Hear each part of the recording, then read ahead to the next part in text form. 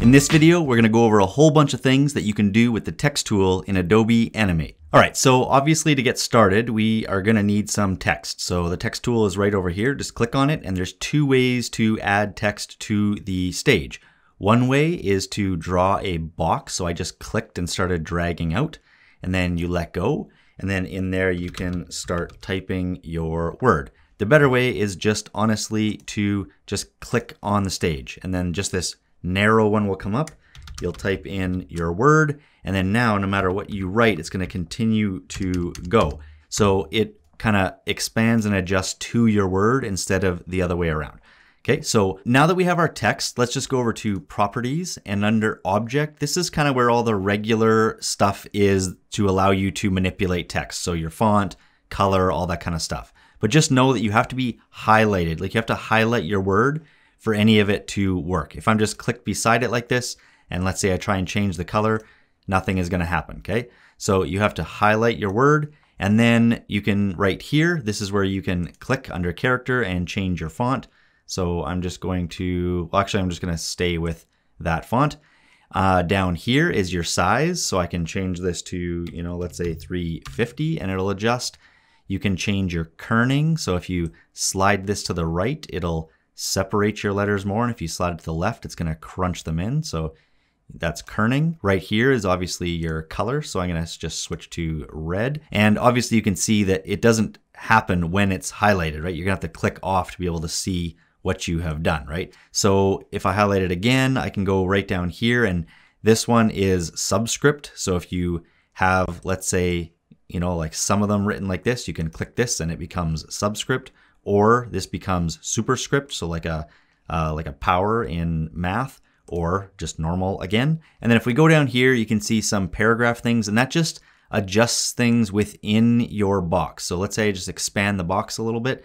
If I click center align, it's not gonna be for the whole stage, it's just gonna be for this box. If we go up to the very top right here, this like color painting canvas thing, and click on that, and you can see here that right now it's a solid color that we have. And if I try to click on linear gradient, nothing happens. It stays as a solid color because right now we have our kind of original text. So let's take a look at what else we can do to this to have more control. Okay, so instead of just typing it and leaving it in this box, the next thing you can do is right click and then go down here to break apart, or Control B.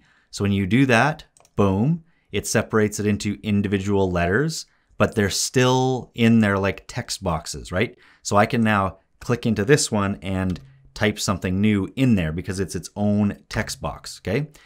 But if you want more control, like even more control, I'm gonna actually highlight all of them again like that. You can right click and break apart again. And now it turns them into essentially a graphic that we can manipulate in a lot more ways. Right now we have basics, like everything written on one layer here. I'm gonna keep that, but I'm also going to right click and duplicate it so that I can now take the duplicate layer and drag it down here and then break up each of these letters onto its own layer over here. Okay, so to do that, you just go up to Modify, down to Timeline, and over to Distribute to Layers. And you'll notice that over here, besides Basics Copy, you can actually get rid of that now, just trash it. You can see that each of these, if I click the eyeball here, is one of the letters. Now, they might not show up in order though, so make sure you click the eyeball to see which one it is, because this one's I, for example, and this one's B. So before I move on, I'm just gonna name them all and then put them back in order. Okay, so now if we take a look down here, you can see we have two versions of the word basics. The first one here is our original basics title up top, and you can see when I click on the word basics, you can see all these like little dots that show up on every single letter. But if I click on just the B here, obviously it's just gonna show up like that on the B.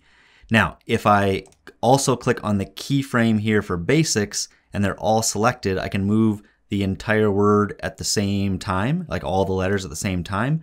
To do that with basics here, I can just, with my selection tool here, I can click over in the white and draw a box around all of them and then move it together if I want. To move letters individually, if I want here, I can't be selected on the keyframe. I have to click somewhere else so it's not selected. And then I can still click on the word, on the letter B, and it's selected now. And I can move it separate from the whole word. For these ones down here, all you have to do is click on the keyframe of the B and you can move it and do the same thing. For either one, if you are not selected, so you can't be selected on it, it has to be like the A here where I'm not selected, or the B, like for basics. I can go to the edge with my selection tool and you'll see this little curvy line that shows up, and you can actually bend and like reshape your letters to be whatever you want. But again, if you've selected it, now that doesn't show up. So if I go down here, I can bend this B the same. And since I'm still not selected on this A, I can now tweak the A and do whatever I want there as well. Something else you can do while not being selected on letters is maybe go to your paint bucket tool and, pick a color. So I'll pick maybe a dark green like this, and you can just, use the paint bucket tool to change the color to whatever you want. You can also right click in here and change it to the ink bottle tool, and that will allow you over here to pick a stroke color, like so an outline. So I'm going to keep it at black and just make it a little bit smaller. So whatever you click on, it'll add that outline. So if I went smaller, you can see that it's smaller, and you can change the style and stuff here. So let's do it a dotted one, and then try again. So now it's, oh, it was too big. So if I drop this right down, then you'll see the dotted one like that. If you want to apply a gradient to a letter, then just go back to your selection tool and pick on the layer that you want. So I'm going to do it to this S. Go up here to this kind of paintbrush thing here, the one that we talked about before. And now when it says solid color, you can pick linear gradient, radial gradient, or bitmap fill. If you click on linear gradient, you can see that that's going to be like just a straight line, like one color fading to another. To change your colors, just click on one of these two boxes, like double click on it. It'll bring up your color swatches so you can change it to whatever you want. I'll change it to red.